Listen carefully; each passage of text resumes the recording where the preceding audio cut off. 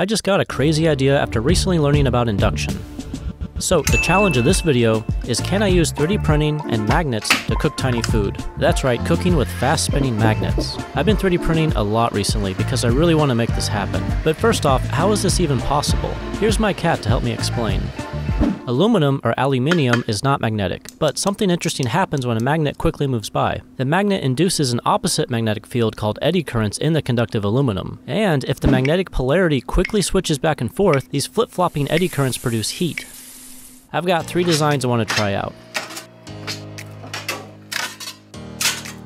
I found this cool squeeze fan model on Thingiverse, and I think I can alter it to spin magnets. Some assembly required. I'm going to mark the same one side on each of the magnets to make sure I alternate the polarity. What I like about this design is that the weight of the magnets help keep the disc spinning. And what's not working with this design, the squeeze mechanism only applies force when squeezed, so half the time I can't add to the rotation. So this was a good test, but let me try another design. JBV Creative has made some amazing 3D prints, and he is a master at moving parts and gears. So I asked him if I could alter one of his prints for my project.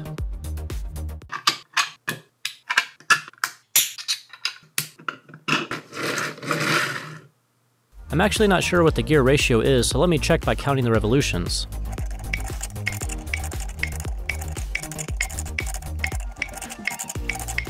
Okay, looks like one rotation of the crank rotates the magnet wheel 14 times. That's not bad. Checking the temperature with my thermal camera, you can see, well actually you can't even see the aluminum since it's room temperature. So let's make a few rotations to see if we can even heat up this metal with the alternating magnets. Alright, and hey, there you are, I can see you now. About 30 degrees Celsius, just after a few rotations, so this gives me hope. And I want to make this easier for me, so I'll need the assistance of a small pottery wheel, which kind of reminds me of WALL-E. But anyways, I want to make it spin the magnets so my hands are free to cook and film. And I'll be able to control the surface temperature by adjusting the rotation speed. I think the magnets on the bottom will help add to the strength and help hold down the magnets on top. And that looks pretty good to me. My 3D prints help hold and separate the magnets.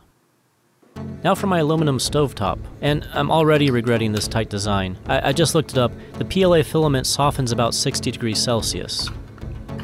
So I reprinted, and I think I can fill this gap with silicone. It's a sealant that's waterproof and can withstand short-term temperatures up to 200 Celsius. Water boils at about 100 Celsius, so this should be okay. Looking good, so hopefully this blocks the heat from transferring to the 3D printed plastic.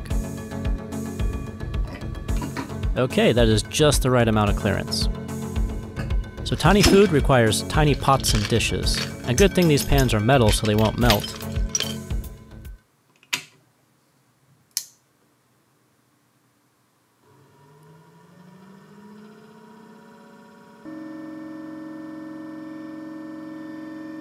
And here is the very first test, just to see what happens. Okay, I'm collecting my thoughts, and I'm noticing some problems. First, the spinning rotation vibrates my table and the pan. I can hold down the pan, but it gets hot, about 56 Celsius, which still isn't hot enough to cook food on. So, time for some problem solving. Well, first I'd like to point out that the silicone is working great. That was a good idea, and it's stopping the heat transferring to the 3D printed plastic, so that's good. To limit the table vibrations, I'm going to add weights. I'll add another layer of magnets to increase its magnetic strength. And I'll tie down the pan, but not like this. This didn't work. I mean, what was I thinking? No, I'll reuse the silicone sealant to hold down the pan for a constant contact area. Looks like the extra magnets are working. 66 degrees Celsius and increasing fast, so let's start cooking. I'll start by melting some butter in the pan.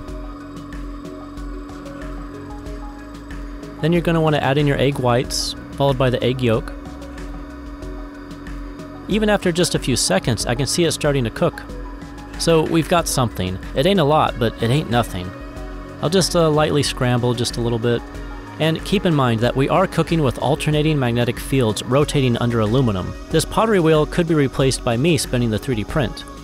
Okay, not the prettiest eggs I've ever cooked, but definitely the smallest. Alright, what else? I'm gonna want some pancakes with my eggs. Just a little. After just a couple of minutes, it's starting to cook, but will it hold together for the flip? At this point, I'm feeling brave, so I'm just going to give it a try.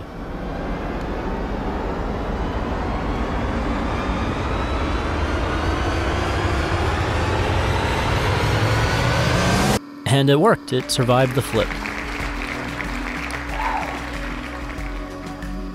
And now for the final test, can it cook a small piece of fish?